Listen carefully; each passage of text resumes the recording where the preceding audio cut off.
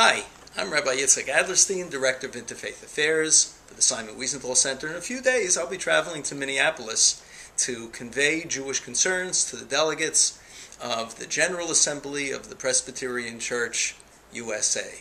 In 2004, PCUSA was the first mainline Protestant denomination to pass a resolution for divestment of funds from the State of Israel. They were copied by other denominations who took up the issue. Some passed, some didn't, but it's been on the docket ever since. In 2006, after lots of opposition from the rank and file in the church, they undid divestment, but some of the hardened elements in the church wouldn't give up. In 2008, they passed two contradictory overtures, which nobody has figured out to this date.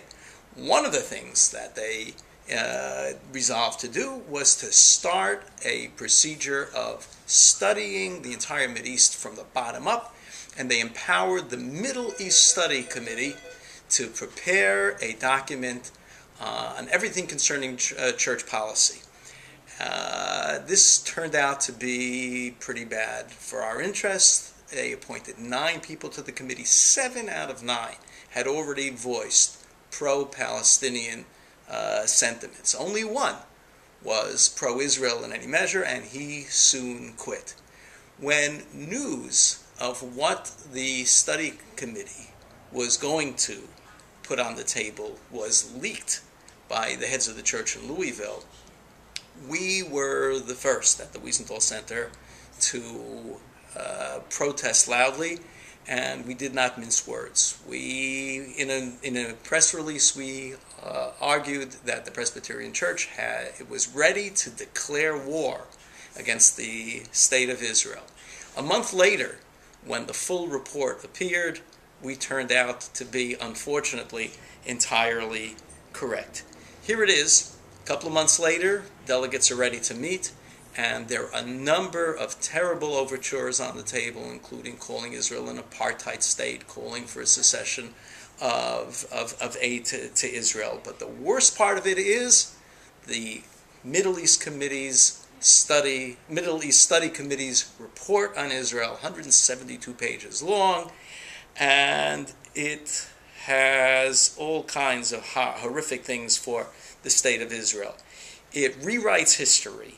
It shows no connection between the Jews of the Bible and the Jews of the past with Israel today. It starts modern Israel's history with the period after the Holocaust, where guilt by Western powers was what created the modern state.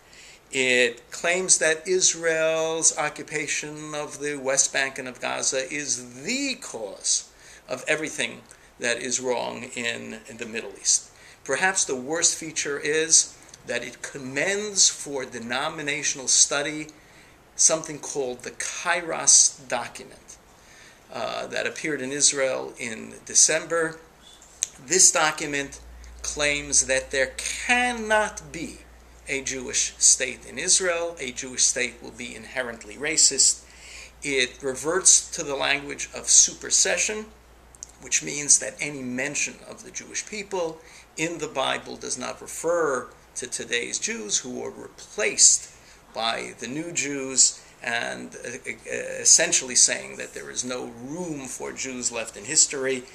Kairos calls for cutting back of United States aid. It talks about boycotts and about sanctions. Monday morning is when the work begins in earnest. We've been there in the past. We will be there again. We've testified in committee in the past. We will be doing that again, we hope. We will be speaking to every delegate who will listen to us, and we will be encouraging the significant number of friends in this church whose aid we've cultivated in the last 4 years, and who will be working tirelessly to defeat these anti-Israel measures from the floors of committee and the general plenary. We'll be there again. If you're curious as to how all of this will play out, then watch for us on Twitter, where we'll be providing you with the latest inside information and commentary. There's a lot hanging in the balance, and you'll be the first to know. Thank you.